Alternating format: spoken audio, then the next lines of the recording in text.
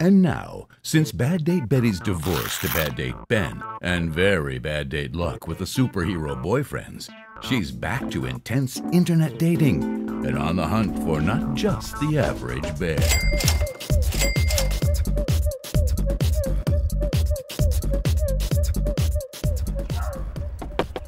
Wow! Hi! You look just like your profile picture. Wow! And oh my gosh, you're very rich. Ooh, dark chocolate! To match your dark chocolate handsome looks. You are just like not the average bear at all.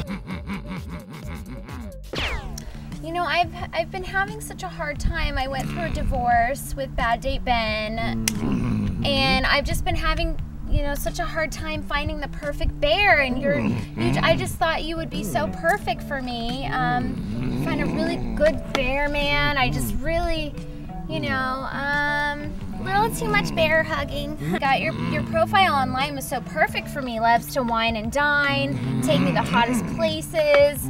But I just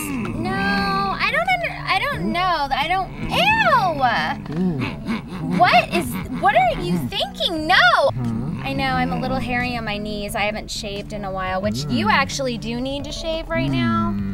If you're gonna be with me, I think you need to, you know, cut it down a little bit.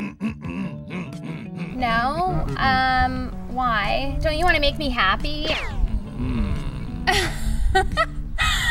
You're proposing to me with this? No, this is not what I think is cute. No. I want like a canary yellow diamond. This is like a money sign diamond, like knuckle ring. Oh, I didn't mean to hurt your feelings. I mean, I don't think you're right for me, but no, here. Oh, honey, don't cry. I'm sorry. Here's some tissues. No, it's okay. Don't be upset. I'm sure there's a girl out there for you. Yeah.